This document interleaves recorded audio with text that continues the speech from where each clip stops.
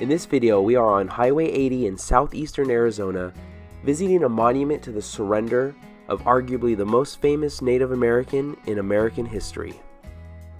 While traveling eastbound on Highway 80, we passed through the very small town of Apache, Arizona. Definitely not to be confused with Apache Junction, which is near Phoenix. Almost immediately after leaving the town, you come across a small, blink and you'll miss it rest stop that houses a monument to the surrender of Geronimo, which occurred somewhat near here in September 1886. At the rest stop you'll find 2 picnic tables, a shade canopy, and this stone monument that was erected in 1934 to commemorate Geronimo's surrender, which really signified the end of an era in American history.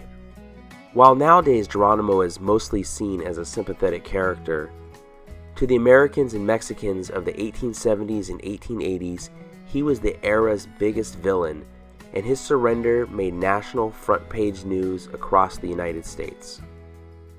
Geronimo was a member of the Bedhon Kohi band of Apache Indians and was born in 1829. In 1851, while he was away, a Mexican militia attacked Geronimo's camp, slaughtering the inhabitants, including Geronimo's mother, wife, and 3 children. That event left Geronimo with a lifelong hatred of Mexicans, and he often killed them indiscriminately. And of course, Geronimo conducted raids on both sides of the border, which led to clashes with the United States military as well. Geronimo's band became one of the last major forces of independent Native American warriors who refused to accept the United States occupation of the American West. Towards the end, despite a manhunt featuring thousands of Mexican and American soldiers, Geronimo's band evaded capture for more than a year. Greatly outnumbered and with resources dwindling, finally on September 4th, 1886, Geronimo surrendered to General Nelson A. Miles in Skeleton Canyon, which is located about 8 miles away from the monument. The plaque on the monument unfortunately does have several issues. First, it states that Geronimo was the last Apache chieftain. While he did lead a band of warriors, he was never a chief. It also lists the date of Geronimo's surrender as September 6, 1886, when it actually happened on September 4th. You would think they would have had somebody double check the dates before putting them on a plaque, but I guess not. Located behind the rest stop, we also found this survey marker.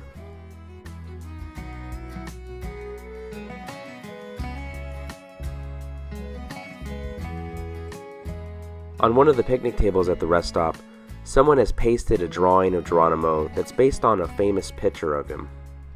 This photo was taken in 1887, a year after his surrender. Sadly, Geronimo lived the rest of his life as a prisoner of war. On his deathbed in February 1909, he confessed to his nephew that he regretted his decision to surrender. His last words were reportedly, "I should have never surrendered. I should have fought until I was the very last man alive." He is buried in Fort Sill, Oklahoma, in the Beef Creek Apache Cemetery.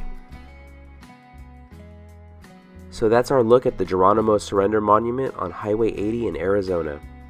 Thank you so much for watching. If you enjoyed the video, please give it a thumbs up, consider subscribing, and we'll see you next week.